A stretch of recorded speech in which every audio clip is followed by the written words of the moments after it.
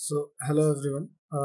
Today's we are going to discuss about the most famous architecture pattern named as MVVM.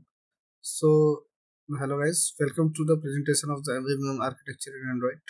In this presentation, we are going to discuss what MVVM is and why is this important and how to implement the Android application. So, moving to the next slide. What is MVVM? So MVVM is a basic architecture pattern as we are discussing that it is the famous development platform like we can follow the architecture of this MVVM. So MVVM is basically stand for Model-View-ViewModel. It is an architecture pattern used on the software development that separate the UI logic from the business logic. MVVM was the first introduced by the Microsoft for their WPF and Silverlight applications. So that is MVVM. So it is the famous type of the architecture pattern that the latest developer are going to follow it because it will structure the code and follow the code methodology. So moving to the next slide, why it is important, like why MVVM is important. So MVVM helps to organize the code and make it more maintainable. So if I develop a code on MVVM architecture, so when I leave the code or leave the organization, so the other member will be sit on the chair of the engineer post. So it will be able to maintain the code and make it easy to understandable also. So MVVM helps to organize the code and make it more maintainable. It makes it easier to test the UI and the business logic separately. So we can test the UI also and business logic from separately. We don't depend on both of the things. Like we have to test the UI which is dependent on the business logic. So we can test it separately. So it promotes the loose coupling, means loose dependency between the different component of an application. Like each component will be loosely coupled. It is not tight coupled with any of the other features or any of the other component of the application. It is loose coupled, so it is not depend on the one another. So if it disturbs some of the code, it is not going to disturb whole the project. So we can basically work on any of the feature or any of the component of the Android application. So it can also help to make the UI more responsive uh, and by using the data binding. So data binding is the concept. We can just write in the UI logic. So UI is more responsive by using the data binding as we know that in Android. So moving to the next slide, how MVVM works. How does MVVM works? So the model presents the data and the business logic of the application.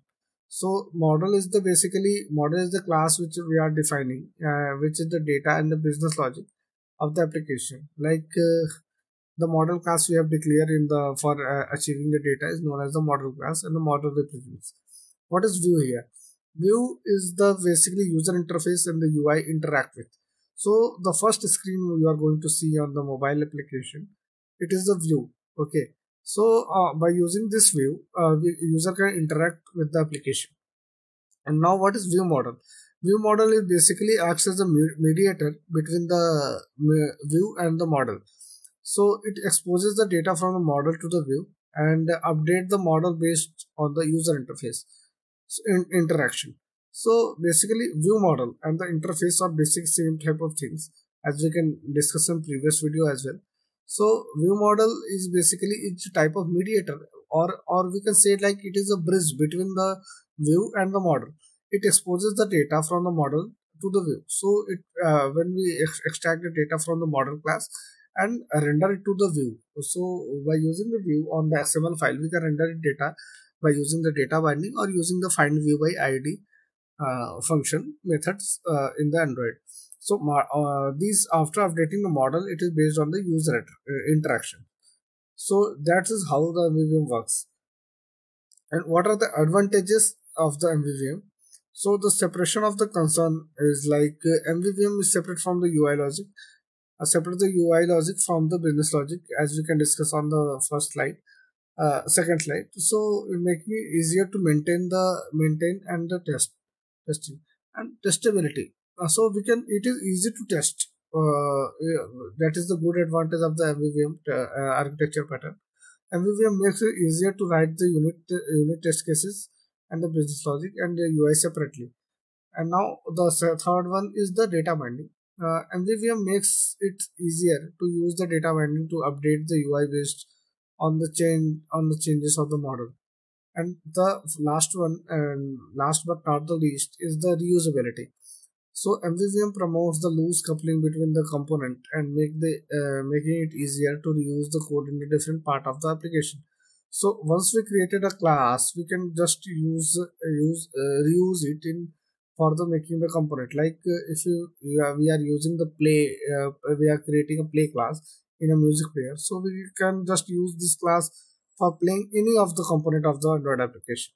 So this is called reusability. We can reuse the code once we create it, and we can reuse it. Like in inheritance, we can do it. So moving to the next slide, how we can implement the MVVM in Android. So the next slide is about the implementing the MVVM in the Android application. So to implement the MVVM in the Android, we need to create a view model, a view, and a model. So as we are discussing the this previous part, so like we just need to create a view model class and a view like XML file and a model class to store the data. So the view model is exposes the data from the model. So view model what is doing is like expose the data from the model class and render it to view by using the live data. So if we do some changes in the database, it will automatically redirect it to the view by using the live data. Live data means the changes can be continuously monitored by the view model. The third part is the like the view is observed that live data from the view model and updates the UI based on the changes. So the model contains the business logic and the data. So in the model class we can contain the business logic as well as the data. So moving to the next slide, like what is the conclusion of the MVVM? MVVM is an important architecture pattern by developing to maintainable, testable, and responsive Android application. So it promotes the separation from the concern of the testability, reusability, and the data binding. With the help of view model, the view and the model, we can implement the MVVM in the Android application and take the advantage and this benefit. So that's all about these videos. In this video, we are learn about the MVVM architecture technology. So I hope you can learn a lot of things about the MVVM. So for for better understanding, we need to practice the code in the MVVM architecture pattern, and it will be very good for it.